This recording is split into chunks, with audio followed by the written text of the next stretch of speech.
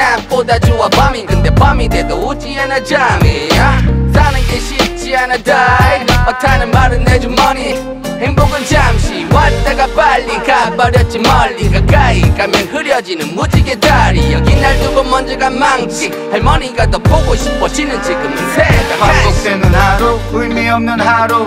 게임도 질린 지 오래 하품하고 담배 볶음 베란다 내 비치는 햇살은 굿. 근데 딱히 갈 곳이 없고 쌓여가는 빨래처럼 구석으로 몰린 내 인생은 습하고 눅눅해. 채널만 돌리는 내 손가락.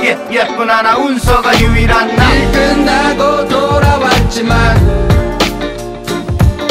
날 반기는 차가운 방바닥.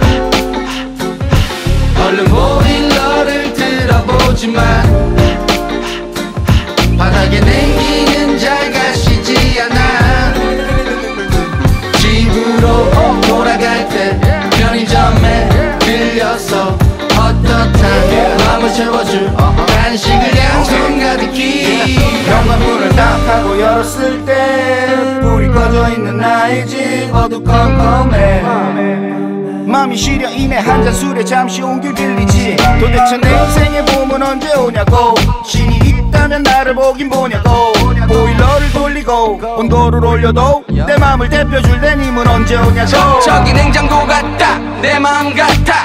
추억은 얼어있고 한겨울 같아. 누가 열어두기 전까지 불을 켜지 않아. 언제 문을 열었는지 기억나지가 않아. 가득 술잔을 비워서 또 마음을 비워. 내 자신이 비워서 기억을 알콜로 지워. 세탁기를 돌리고 밀린 빨래를 널어도 내 마음을 말려줄 해님은 왜 안 오냐고. 일 끝나고 돌아왔지만 날 반기는 차가운 방바닥. 얼른 보일러를 들어보지만 바닥에 냉기는 잘 가시지 않아. 집으로 돌아갈 때 편의점에 들려서 어떻다 마음을 채워줄 간식을 양손 가득히. 집으로